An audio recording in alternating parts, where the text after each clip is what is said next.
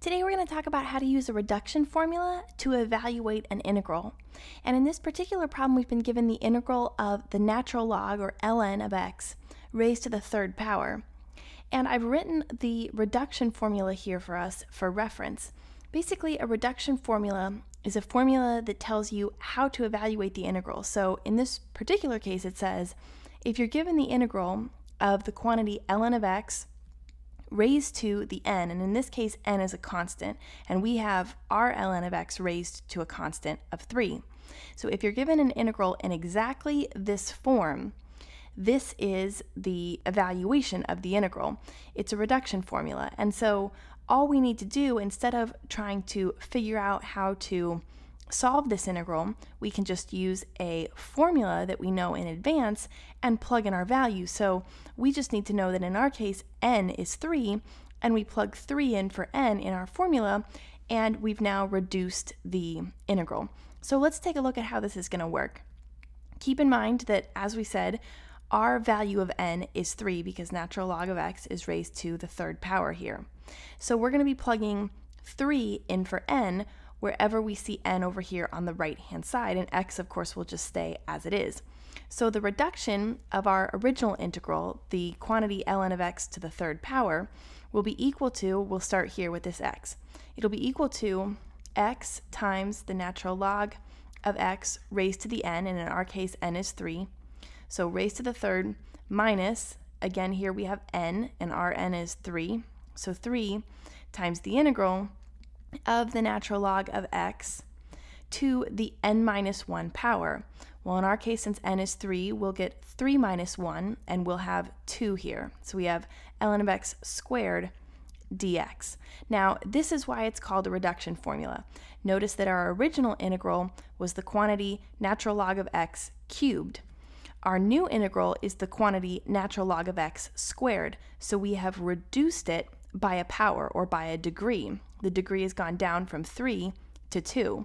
So we have a reduction of the degree of the original function that we were taking the integral of. So we still haven't solved completely for the integral. We have this remaining integral, quantity ln of x squared. But we can apply the reduction formula again, because now we have the same form as our original integral, but our new n value is just 2. So we can apply this reduction formula again with n equal to 2. So what we'd have in that case, this front part here would stay, x ln of x cubed minus 3. Now, the right-hand side of our reduction formula here is what we put in place of the integral. So everything in front of this integral here up to the 3 stays, and we can draw a big parenthesis, and now in place of this remaining integral, we plug in the right-hand side. So again, we start with x, and we have x times the quantity of ln of x raised to the n power, and in this case, our new value for n is 2. So 2 minus, here we have n in front of the integral, so again, we have 2 here, times the integral of the quantity ln of x raised to the n minus 1. So that's for us 2 minus 1, which is just 1, and we don't have to write that, but we would have 1 here, and then just dx, and then we can close our bracket or our parenthesis.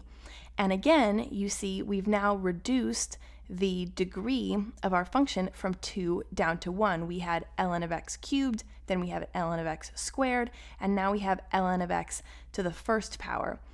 So we still have an integral. We need to keep going. We can just use the reduction formula again, this time with the value of n as 1, because the degree of our ln of x here is just 1. So before we do that, let's go ahead and simplify so we can get rid of these brackets and we don't get confused later. We'll just have x ln of x cubed minus, we're going to distribute this negative 3 across the two terms that we have inside here. So we'll get minus 3x times ln of x squared.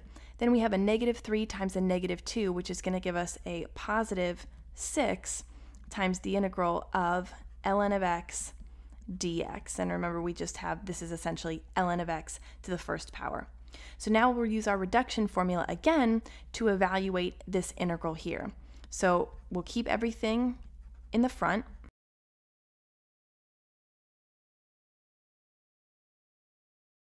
And our reduction formula comes in place of our remaining integral.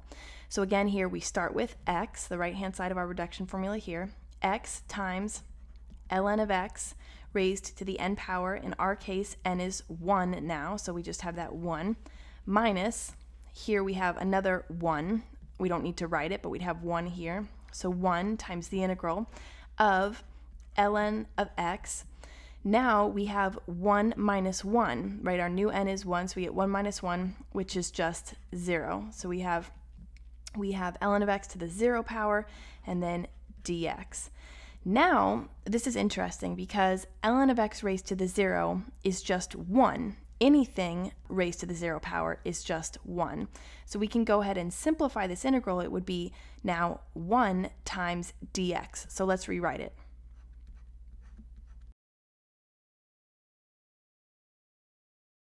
And let's go ahead and distribute the 6. We'll get 6x times ln of x. We'll have 6 and then minus the integral, so we'll get minus 6 times the integral. Remember, ln of x to the 0, anything raised to the 0 power is 1, so we get 1 times dx. So essentially we just have the integral of dx, and that's it. Well, the integral of dx, if we take the integral of dx, we just get x. So the integral of dx is x, which means that our final answer is just going to be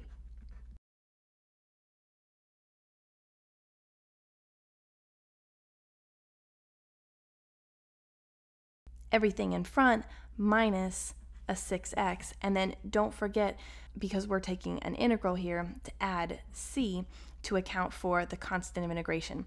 But this is our final answer, and that's how we use a reduction formula and how we can use it over and over again to continue simplifying an integral like this until we arrive at our final answer.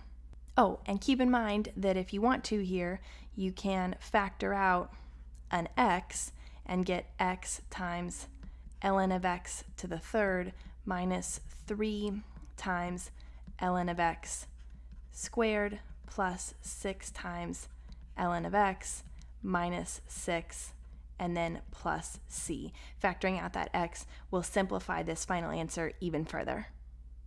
So I hope you found that video helpful. If you did, like this video down below and subscribe to be notified of future videos.